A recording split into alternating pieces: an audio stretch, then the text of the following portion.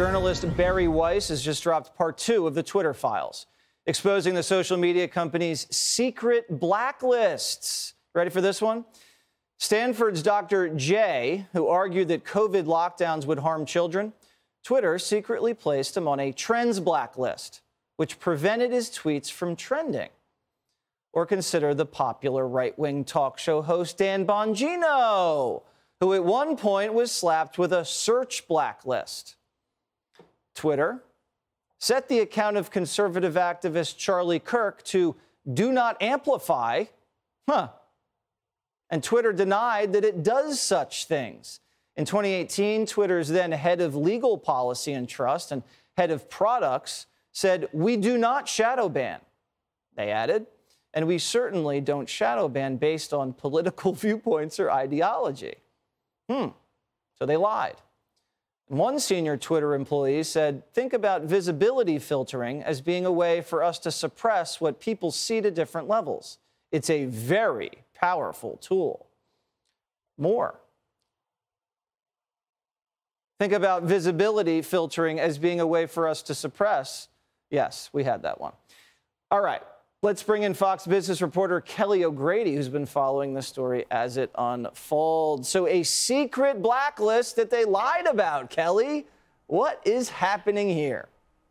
I know, it's so interesting, Jesse, and of course, leave it to Elon Musk to keep us all held hostage on a Thursday evening like he did for last Friday. But I think it's interesting. You got to remember that part 1 was rife with controversy after it came out that the FBI's former general counsel was vetting that. So the fact that this is now coming out and we're finding that shadow banning was actually a thing and that they called it, what was it?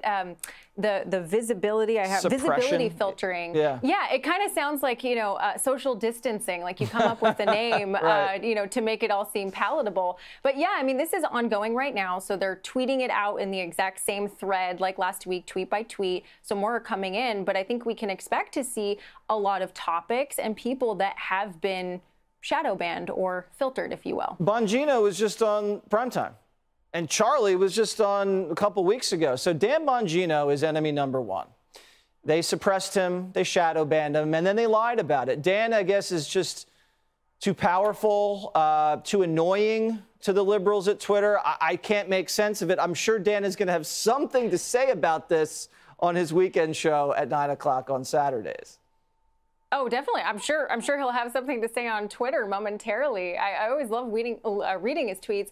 But I think for me, what's really interesting about this and concerning is that, okay, yeah, we're joking. Dan Bongino has been censored, but he has a very prolific audience on our network. What about the people, like friends and family, right, that tweet about certain ideas, about their concerns about the vaccine or about, elections, different topics that are important to them, maybe their tweets have been suppressed as well. And so I think that flies in the face of what Twitter was trying to do, what was intended to do as a platform to encourage, public discourse. And not only that, they were suppressing posts from medical doctors who had legitimate opinions about the threat that COVID did or didn't play towards children.